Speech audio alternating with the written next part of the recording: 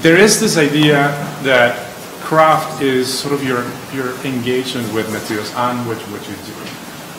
And I think you talk extensively about this idea that craft is not always it's kind of this blurry boundary where you're touching something and out of the blue, it connects with you.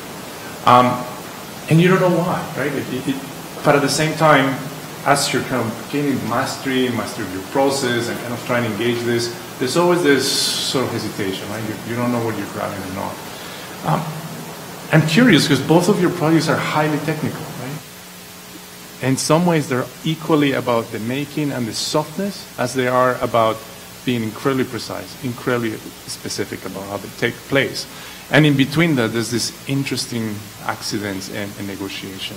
So I would like to see what your perspective is, and I know there's probably more questions that we'll open up too, but what is your perspective on the idea of craft? What is craft to you, and how do you negotiate technology within this paradigm? I think that we have lost sight of how important it is to have this sense of craftsmanship and this idea of someone working on something. There is a spiritual component which is not escapable, not describable, and I feel it. Like every one of those pieces of stone on the inside of the temple were hand softened to create and so that the edges become slightly rounded as well. But the surface has this kind of softness. The glass, the same thing. We see it all the time. Anyone who's ever sanded down a piece of wood knows what I'm talking about. You have the wood, and somehow when you start to sand it, you start to get something. And I think that we have thrown away this idea of craftsmanship by and large. And it's going to come back. And I believe that it's a huge part of connecting ourselves back to the soul of what we do. Very much. And this idea of patina is tied to that too. Mm-hmm. That the way materials age, it's not just how they come together, but it's the way that they age is also a very big part of this discussion. Yeah, I think the craftsmanship is kind of culture in China. 5,000 years ago, how the Chinese Asian people build building, they like timber structure very much. And I think this kind of tradition is building the blood of every architect. The most important right now I want to talk about is about the difference between the ethics and ethic. I think the beauty is important as we're training. I'm the professor and teaching my students. I think as undergrad students, one of the most important aspects we want to teach the students is how to training them to have a special ability to judge if it's beautiful or not. But after we go to the social networks, I think especially from China, it's a huge population, a lot of social problems. It's not just about beauty, it's about the social networks. It's about architecture is not just belong to the architects themselves, but belong to the social production system.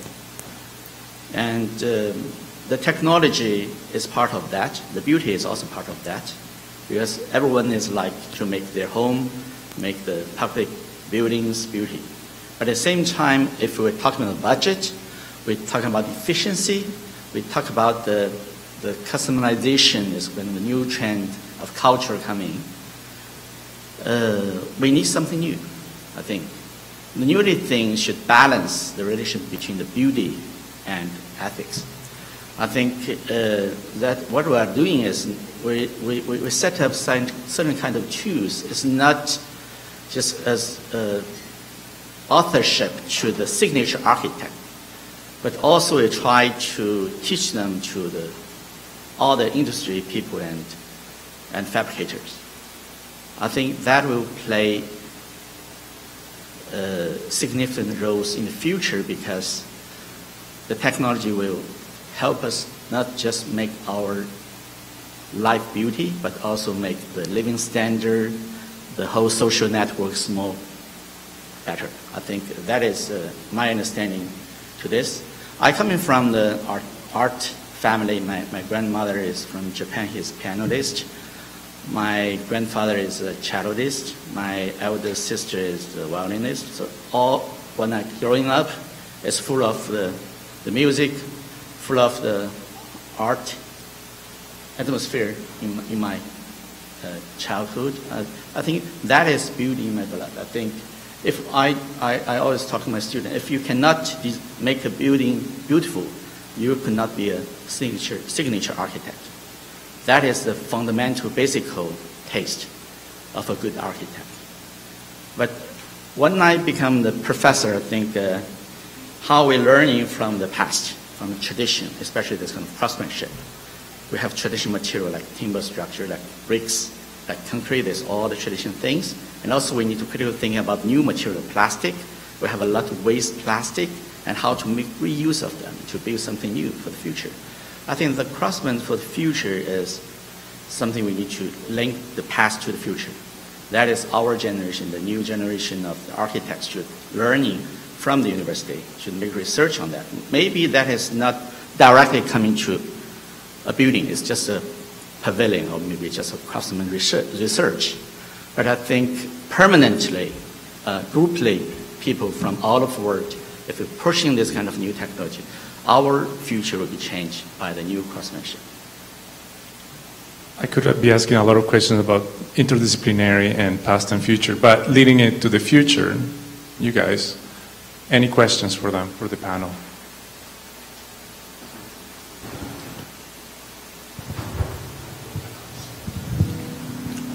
We're going to get feedback.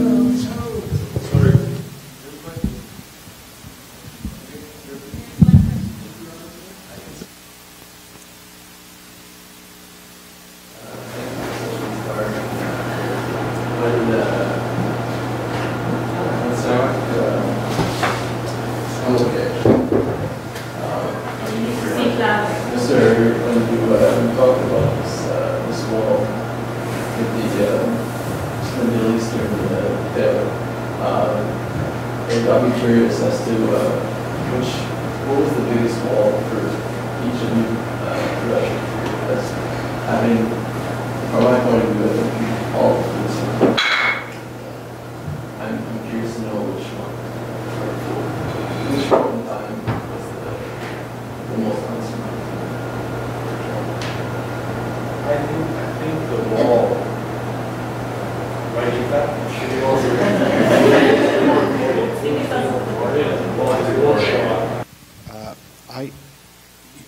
Interestingly enough, for me, the wall's the easy part. The terror is the hard part.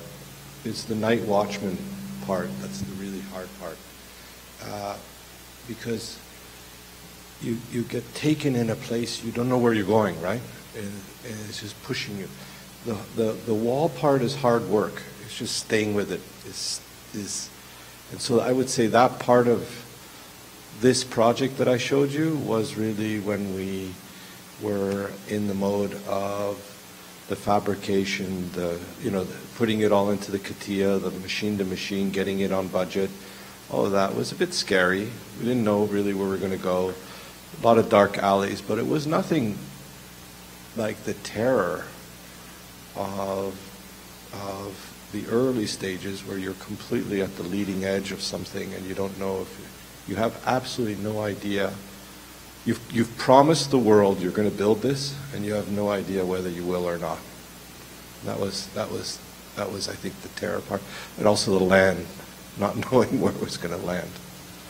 So I think there is but I would urge you not to take those two things as negatives. I would urge you to take them as positives. Like if you're not feeling terror, if you're not feeling the wall in your work, I would urge you to strive for that, because I think that's what really you end up living for. It's really it's a great place to be, rather than the thing that I told you about where everybody in the class was drawing square windows, because we all knew we were going to end up with one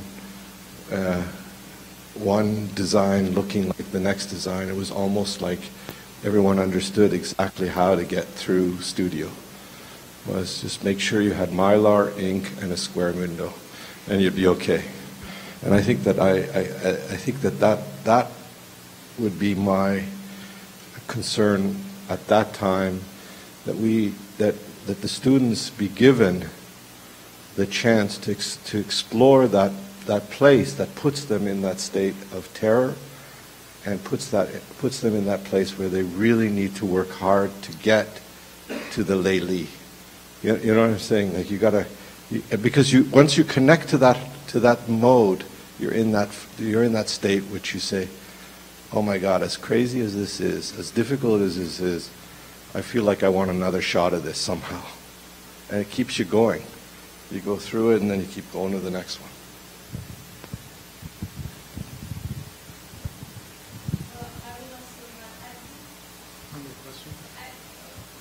One last question, and then I'm really mindful of the fact that it's getting past 8. Hello? Okay. So in both of your projects that you kind of talked about tonight, there was kind of a big shift from like mass production products to like a customization, and I'm just kind of wondering like what you think this does for a society that's really concerned with like environmental issues, I guess. That's my question. It's a good question. Since today's time is not enough how we thinking how to address our research and practice in the discipline of architecture. I think right now several aspects you mentioned is the mass production is switch from all the windows are same, all the doors are same, to the customized. Maybe in the one building, all the windows could be different. And you should very efficiently finish the building and very good control the budget. So that revolution is coming because the customization needs the new industry. That's already happening in the car industry, in the other, I think, architecture is slow. Architecture is a very ancient, slow industry. But I think something will be changed. Why we set up our robotic factory, although no one supported me at the very beginning, but I believe these kind of things will change the future. And at the end of 2018, this year, we try to build the first robotic timber structure factory in China. So that is what we're doing. I'm thinking the architects should have some thinking not just on the building itself, but we need to think about the industry. In the design process, when we make some performance-based design, which relate a lot to the structure, to the environment simulation, and also to the behavior simulation. That kind of things in the past is just make decision by the designer in simultaneous ways, by a very good trained professional and the signature architect there, like the God, make everything decision very fast. But right now the computer, the big data, can very fast visualize a lot of things you cannot visualize before. So which can make very quick decision open to everyone because the artificial intelligence is coming. This kind of performance future is open source future. The decision making could be very smart than our imagination. That's happened. Because the simulation, optimization, this kind of cross-made things will replace the representation thinking of the past. So that's what we're doing. We want to link this kind of process-based new materialism to the new industry. That is what architecture discipline is happening right now. So the simulation things could be a kind of reference to the decision maker, to a signature architect. You can take more information before you make a decision, and you can present different ways to communicate with your partners, to the client. That is ways of working. We need to teach the students, we need to teach the new generation how to work with the other peoples in the future. So everything is changed. It's kind of paradigm shift. It's kind of model shift. Because the building, if the building looks like what we're sitting in this kind of room, auditorium, or the future auditorium could be totally different to these kind of things. We should imagine the future. The future is not just on the paper, in your computer, or in your mind, but we should making it. We should use new tools to making the new future. That is what I'm saying.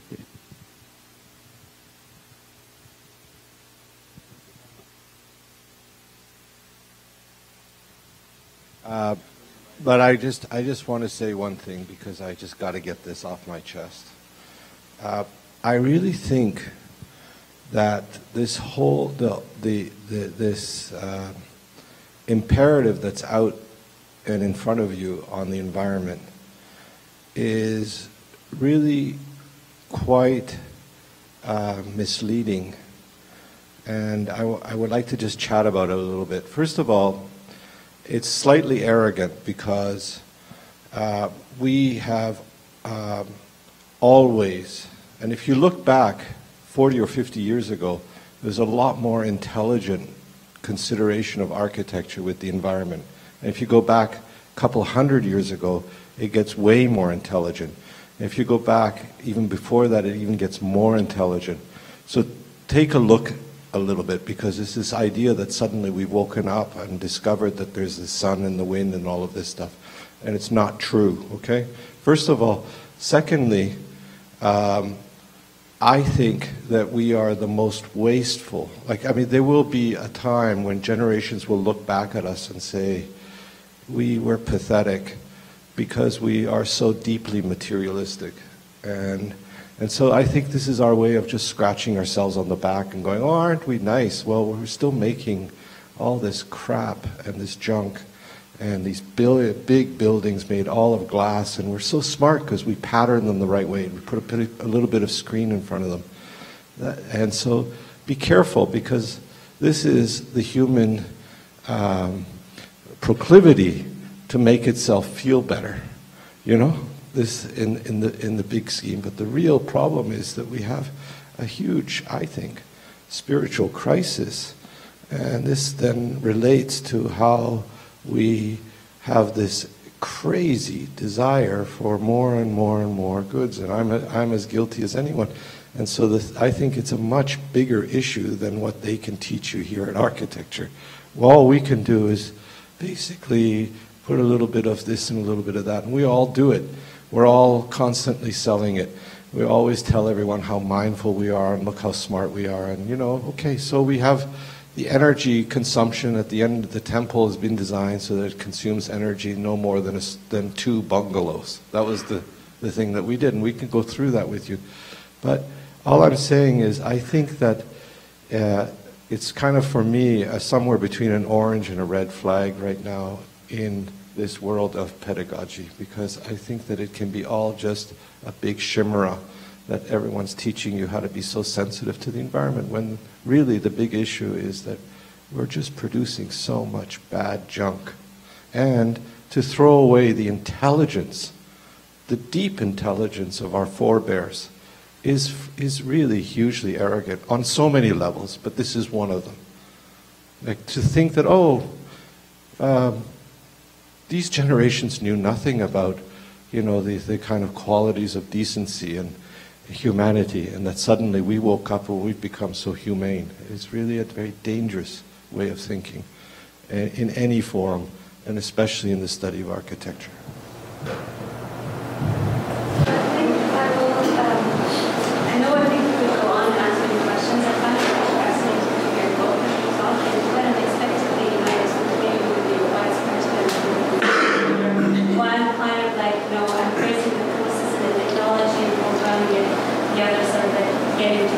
One, like